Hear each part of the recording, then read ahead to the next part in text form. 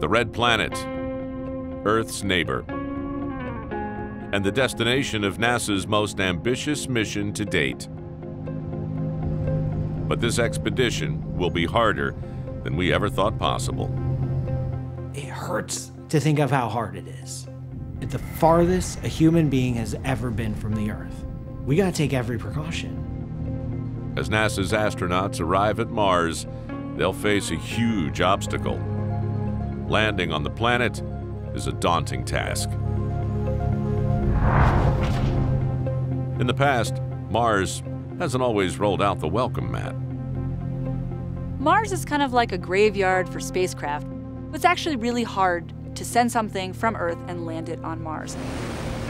This is how the European Space Agency hoped its $250 million Schiaparelli lander would touch down in 2016. But the lander's systems got it wrong. The parachute detached early, sending the craft into freefall for 33 seconds. Schiaparelli smashed into the surface at 335 miles an hour, leaving a deep black scar on the Martian landscape. It turns out that Mars is actually a particularly difficult planet to land on. Even humanity's most brilliant engineers, we've got about a 50% success rate when it comes to landing on Mars. The red planet is littered with dead spacecraft that didn't stick the landing. And for NASA's first crewed descent to Mars, the space agency must learn from these mistakes. But as the crew hurtles toward the surface, they're battling the same problem as all the landers that failed before. The Martian atmosphere is 100 times thinner than Earth's, so it can't provide the drag needed to slow a spacecraft down. So it's not like the Earth where you can have these big giant parachutes that gently glide you down to the surface. You can use some of the air, but it's hard. The red planet's thin atmosphere is a problem that's been billions of years in the making. Mars doesn't have a large atmosphere because it's constantly being peeled away due to the lack of protection of a magnetic field. The solar wind can strip away an atmosphere. On Earth, a liquid metal core creates a magnetic field, which shields the planet and helps maintain the atmosphere. Mars is different. 4.5 billion years ago, Mars and Earth formed from dust and gas in space. Mars forms where building materials were scarce. Its growth was stunted. So Mars is much smaller than the Earth. It's a factor of 10 smaller than the Earth. And that factor of 10 in mass is important.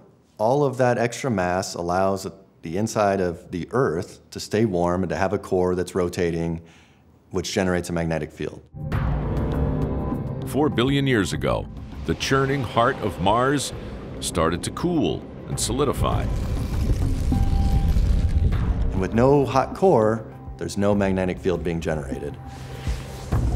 All of the high velocity charged particles coming from the sun pick away at the atmosphere and slowly tear it away. We know it's losing atmosphere every second due to the solar wind. So, bye-bye atmosphere.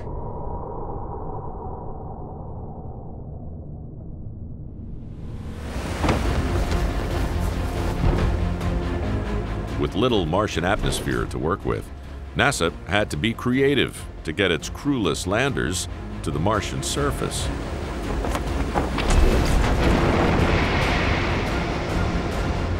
In 2012, the revolutionary Sky Crane landed the Curiosity rover using parachutes and retro rockets. Previous missions have used both a parachute and something else, like a bouncy ball inflated around the spacecraft.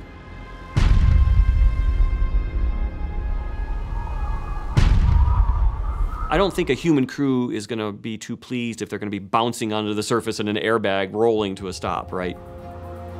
To land people on Mars, NASA will need some new tricks. The 2020 rover will overcome the challenge with the Advanced Supersonic Parachute Inflation Research Experiment, ASPIRE. It will rapidly slow down the craft with the force of an airplane jet engine. This is fine for the rover. It's actually going to work no problem, but it's not going to work for people. A human lander will weigh far more than the 2,300-pound rover. Not even supersonic parachutes could land a crew safely on Mars. NASA will need a new plan. One idea is to use the thin Martian atmosphere in a unique way. There's an idea of coming in really fast, getting to the thick part of the atmosphere, and then going horizontal to the ground and gliding and losing your momentum that way. As the astronauts descend, they tilt the nose of the lander towards the Martian surface, aiming for the thickest part of the atmosphere close to the ground. Then they pull up at the last second, using friction from the atmosphere to slow the craft. Descent engines switch on for the final touchdown.